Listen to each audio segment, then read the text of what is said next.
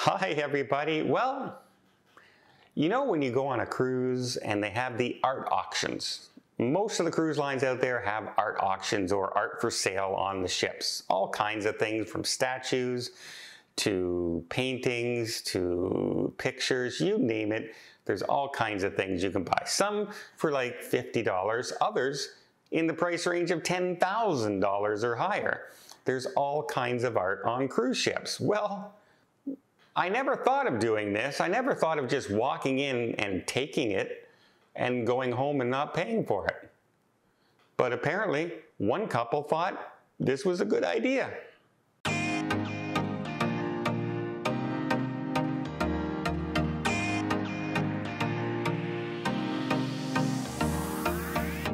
So I've been reading this articles lately of this couple that was on a Carnival cruise ship, and the FBI has launched an investigation. In fact, they've charged them and indicted them for art theft on a cruise ship. And I'm going, well, how the heck did this happen, right? How in the heck did somebody steal something? And what they stole were statues about this big.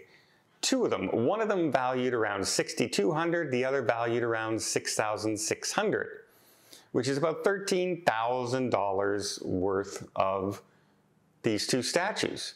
And they are very pretty statues, don't get me wrong, but apparently somebody on the cruise ship, after it docked, noticed, hey, what happened to our two statues?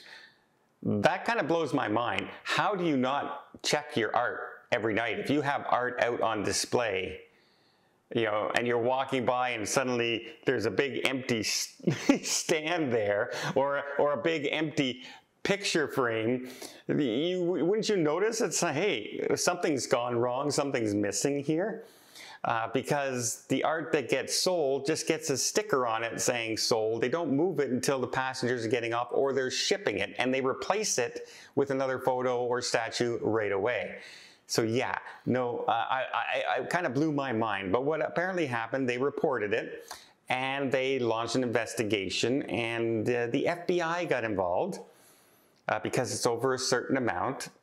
And what they did was they checked for the monitors. You know, obviously they have the cameras on the cruise ships, and they noticed that a couple went in around 2 a.m. in the morning the day before disembarkation, and they walked out with what appeared to be, and they're just saying appeared to be, the two statues that were stolen, the two artworks that were stolen. Now, many cruise ship cameras, you know, if you're off in a distance, it can be a little bit more fuzzy. They're not, you know, they don't zoom in and that kind of thing, like they do in the movies. It's not a satellite. So the FBI started checking who these passengers were with facial recognition, found out who they were, and then they started perusing the social media pages of these people and noticed in one post that the person was wearing the exact same shirt, tie, and pants that he was wearing on the cruise ship in what appeared to be the photo of them walking out with the statues. Well, apparently that was enough for a judge to say, yep, you can get a search warrant. And sure enough, they issued the search warrant, searched the home, and found the two statues.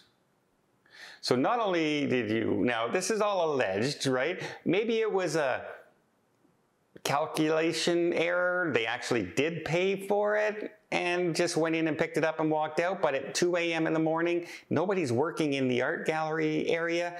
Nobody's there to take your money. No one's there to hand you. So that seems like a stretch, but it's a possibility. Who knows?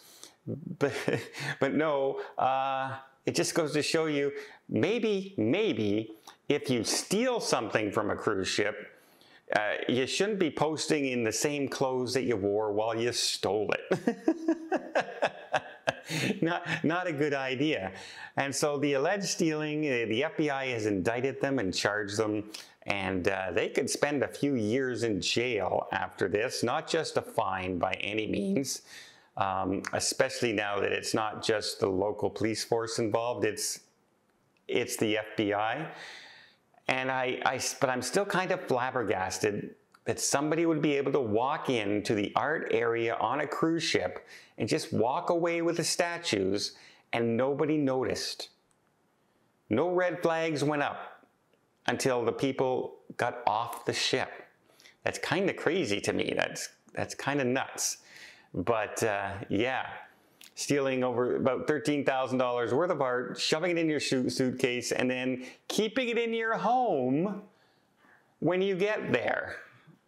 Oh, look what we got. This is beautiful. Look at us. We're expensive art collectors who are probably going to jail.